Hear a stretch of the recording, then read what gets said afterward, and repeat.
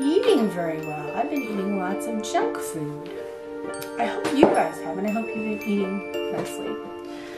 This is a little book that might help us think about the ways that we can eat better. It's called Sneaky Spinach, and it is by Alexis Schultz and Sophie Hanton. Do you know what the word sneaky means? Sneaky is when you try to do something so no one will notice. So maybe the spinach is going to try and be sneaky for our little friend that's in the story. Let's find out. Nick loves to eat junk food. His three favorite foods are cookies, soda, and chips. And because he eats so poorly, Nick is always sick and tired.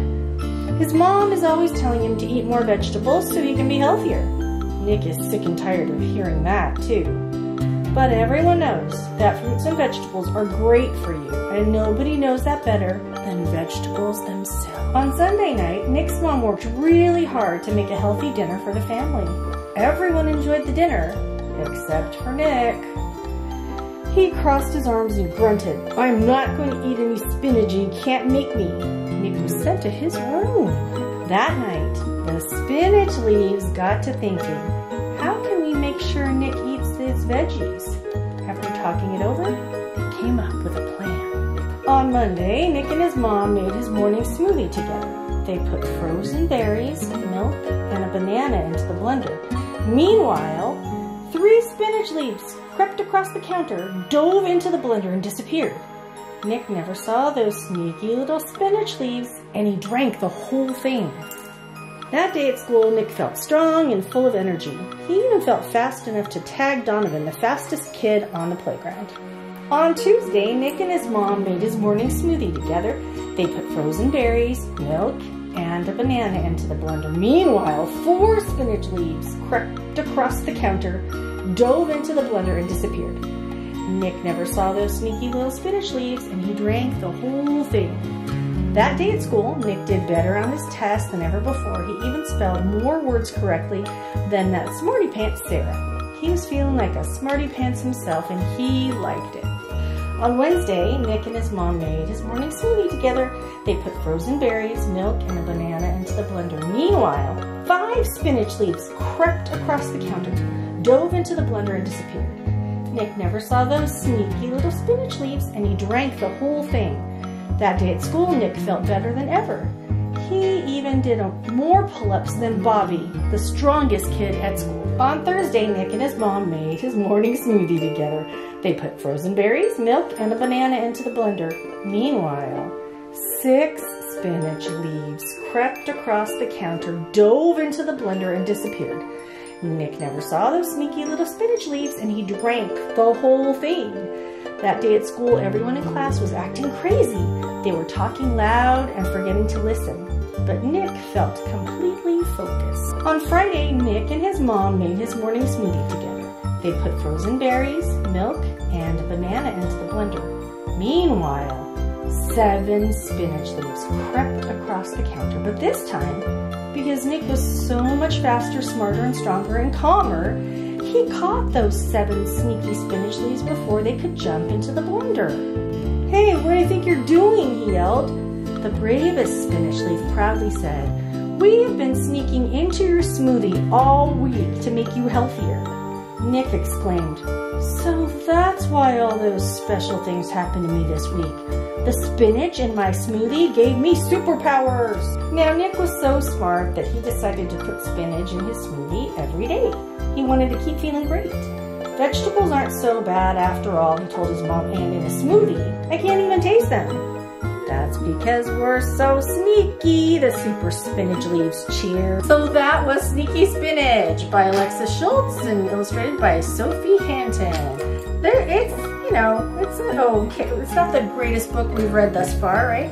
But it's cute, and it's got a good message that we need to eat better. It even has a nice recipe for a smoothie.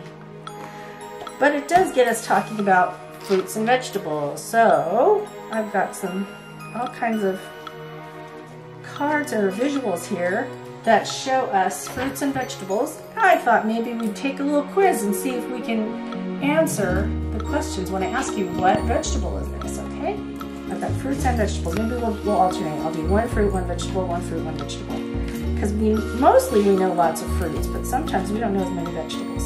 All right, I'll start here. What's that one? Apple. In Spanish, manzana. Apple, manzana. Very good.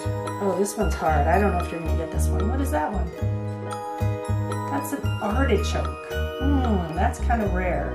I can't even say it in Spanish, so I'm not going to try. That's apple juice. Let's skip that one. How about this?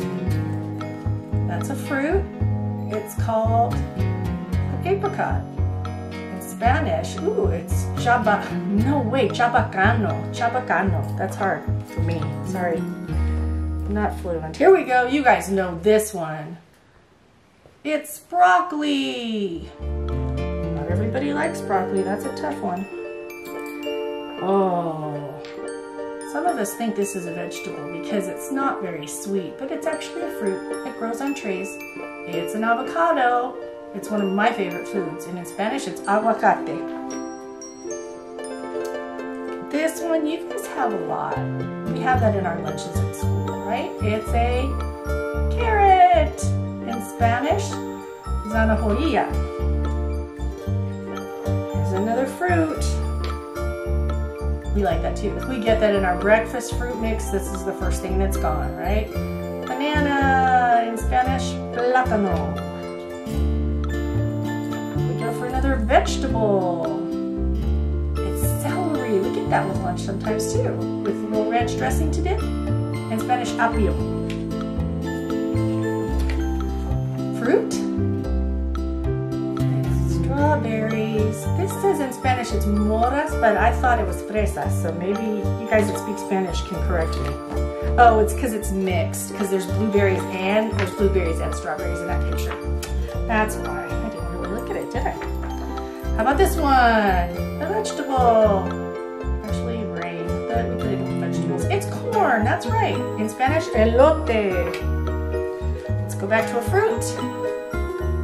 Cantaloupe. In Spanish, melon.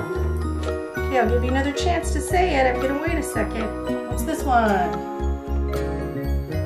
Green beans. I know one of you really likes those. Here, let's do this. Everybody likes this one. Fruit. Grapes. Uvas. And let's do one more Spanish. How about this one? Lettuce. In Spanish, lechuga. Well, I have lots and lots of these and it will take a very long time.